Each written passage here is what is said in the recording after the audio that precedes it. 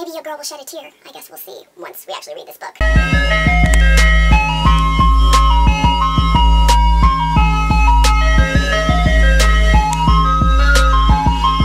Hey guys, it's Jay and today I'm here with my September TBR. If you guys have been on my channel for a couple of months now, you know that my mom actually picks my TBR. It's like a fun little game for her and she always has some system that she uses in order to pick the 5 books. So this month's system is all blue books and there's a very special reason for that. So about 2 years ago, my mom and I made an original book tag called the Birthstone book tag, and since September's birthstone is sapphire, she decided that all of the books were going to be blue so that she could shamelessly plug our book tag. So if you guys want, you guys should totally do the Birthstone book tag and make her really happy, and she'll be a little ecstatic little bug. So without further ado, let us get started. The first book that she chose is A Discovery of Witches by Deborah Harkins, and she actually loves this book, so that's why she chose it originally. I honestly don't know that much about it other than there's this girl named Diana and she finds a book in a library and she's a descendant of the witches, and this book is like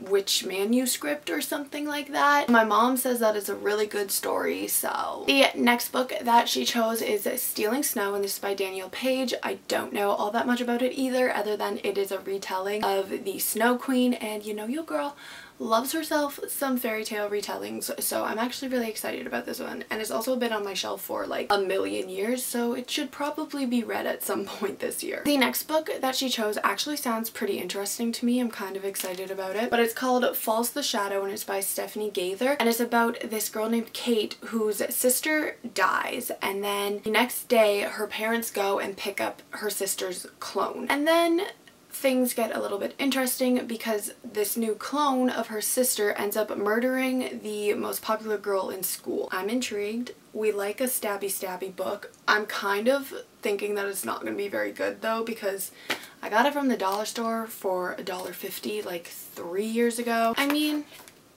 we'll see if it's actually good or not, but I don't really have the highest hopes for it. But it sounds kind of cool, so we'll see. The next book that she picked out was Lost and Found by Brooke Davis, and this follows a 7-year-old named Millie whose mother abandons her in a department store and just never comes back. And so she ends up going on this bus, train, tube, whatever this is called in London. Tube? I don't know. But she meets an old lady and an old man and they go on this adventure in order to try to find Millie's mom. I'm thinking it's like a coming of age story, not 100% sure, but sounds cute. It says that it's both hilarious and devastating, so. And then the final book that she chose for the month of September TBR is Midwinter Blood by Måns Kallentoft, and this is translated from Swedish, but it's like a detective thriller novel about a man who's found naked in a tree, hanged there. The detective named Malin Fors has to investigate why this man is in the tree, and then shit goes down.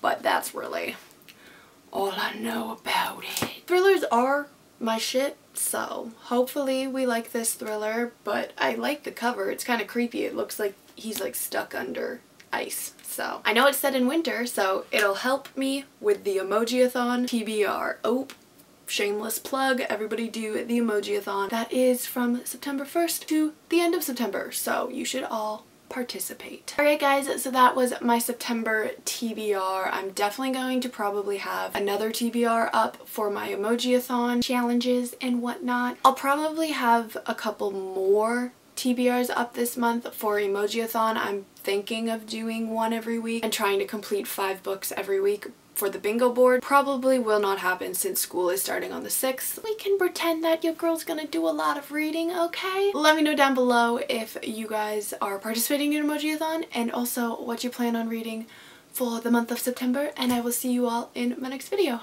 Goodbye!